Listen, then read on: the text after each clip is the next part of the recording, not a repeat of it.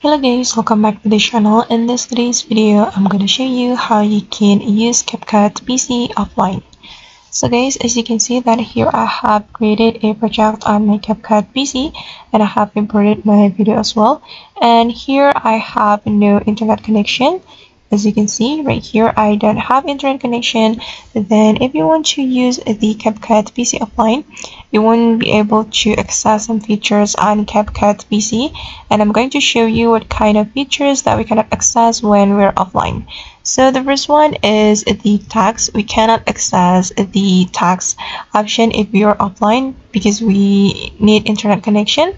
And also for sticker and effect, transition, and folders, and also the adjustment. But don't worry guys, because we can still do basic editing for our video. If you tap on the video, then this tool will appear on your Capcut project, and we can still use this tool or this feature.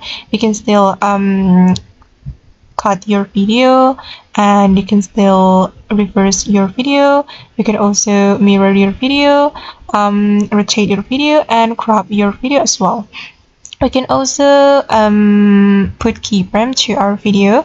As you can see, this is the keyframe button. We can add keyframe to our video. We can also make our video faster. We can just go to the audio, then we can we can just go to the speed option, and then we can make our video faster. We can also make it slower. Then you can also increase the volume of your video. You can just click on the volume, then you can drag it right like this. And you can also reduce the noise of your video like this. And for the animation, unfortunately you cannot access the animation.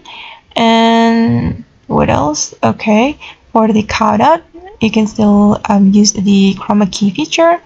You can also auto cutout your video. And for the mask, we need internet connection to access the mask and also the enhance feature.